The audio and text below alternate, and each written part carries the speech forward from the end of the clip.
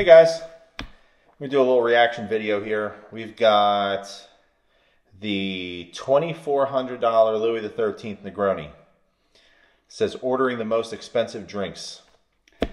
And this gentleman's name is Louis Lux. From what I understand, he got his start on TikTok, and the crux of his videos are ordering. He orders a lot of things, goes to restaurants, bars, whatever, orders very expensive things, and I'm not going to say too much more because Jesse hasn't seen this guy, but let's roll this. What's the most expensive drink you have here? Louis XIII, here, cask 42. How much is that? $2,400. $2,400? Okay, I'll take it. Woo! So this is like a $70,000 bottle, isn't it? It is, yes. Well, I know you recommended neat, but can I do it in like a Negroni? Absolutely. Okay, let's do it. Let's go. This is a $2,500 Negroni. Hold on, wait a minute. Wait, I think you missed a couple drops. There we go. All right. My most expensive one yet, guys. Sheesh. All right, all right. Carpano Antica Sweet Vermouth. All right, give it a good stir.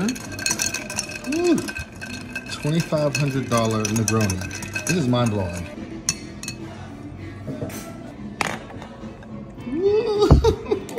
This is almost $3,000 in one glass. This is ridiculous. Oh my goodness. Sheesh. Your mortgage. Wealth. All right, so what's your take on this? So it's so I don't know which Louis XIII that is. It says rare 42.6 cask. Is 42.6 the proof? I don't know. I don't know, not the proof, the alcohol content. Don't know. I'm guessing so. That would be my guess because I didn't know that there was a $70,000 Louis XIII. Maybe it's a special edition or something. It's something. It says rare 42.6 cask. I don't know if you guys know what 42.6 means. Drop that down in the comments, but I got nothing. I mean, it's outrageous. Right. I don't know. Well, so Negroni would not be my first choice of cocktail No. if I was paying $2,500. So I don't even like Campari like that. yeah, exactly. And if you were going to do that, you'd find some sort of substitute to Campari in this case, based on that cocktail at that price. Yeah. All right, so this guy. How much is that? Hold on. How much is that? Outrageous. That's how much it is. Right. So this guy is all about shock value, right? Oh, it's shock value, all right. Right. So I like how he rounded up. I mean, it went from, it's a $2,500 cocktail. Well, actually, it says $2,400 in the title, but he wrote $2,500, and then he was like, it's an almost $3,000 cocktail. I mean, shit, it might as well be a $10,000 cocktail. $500 sin tax, apparently. Well, there is that, plus the $100 buffer. Right. Hold on. $2,400.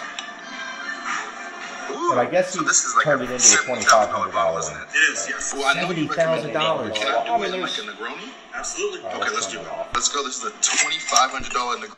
The guy says, can you do that into a Negroni? He was like, hell yeah, I can. I'll make it into whatever the hell you want me to. So his shtick is obviously super price, in this case, super priced cocktails, and taking something that you would not put in as a mixer and doing that to smack people in the face. It's kind of like what we did at the very beginning when we made our cocktails with like Pappy and Rock Hill and that wasn't for effect, but yes, we did. Well, no, that was just out of necessity because that's all we had. Which, ironically, all we had were those ridiculous bottles. But that was due to a good friend donating. Right, them but that was part of our process too. Yes, whatever was available, we would put in a Manhattan to see which one makes the best one. All right. So, well, I'm all about it. So if his thing is he doesn't like neat spirits, he likes them in a cocktail, and he has the means to do this, I'm all for this too. Oh, I'm all for it too. I mean, obviously he's got the means. It's not like he's done one video. I mean, he does a lot of these things. So, I don't know. We'll have to check some more of these out. If you guys have ever seen this guy, drop a link or drop a comment down in under the video what you guys want to see us do. So I've seen a handful of these, and when I was researching this again today, first thing that pops up, Louis Lux is a fake. And if you replay this video, you'll see they do not show him pouring that liquid in there. Oh.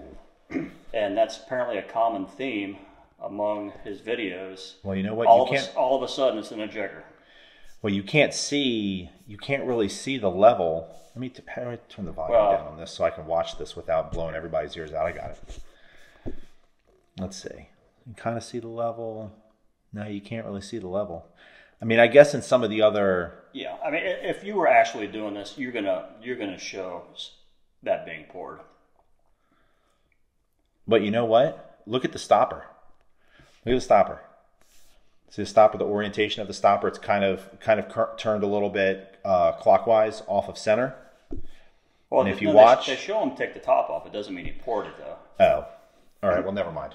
Okay. I don't know. I'm not here to prove the man a fake. I just think that's outrageous that he does that. And honestly, like if this was the theme in every video where he doesn't show it being poured, it would be a great way to set people up later to be like, oh, look, here's the actual video of him pouring it in there, then pouring it in there. Yeah. Be like, F you, I've done it. But here it is. I don't believe he's making these.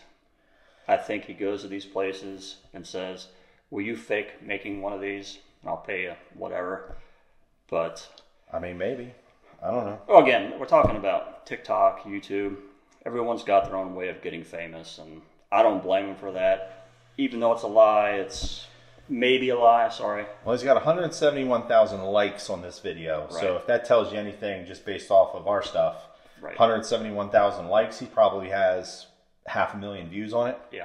Would be my guess, if not more. And I'm not judging him. I think it's a great idea. It's a little deceptive maybe, but I would absolutely do this if I had the means to do it. You know? All right, well, hey, there's a reaction. Yep. Catch you guys later. See ya.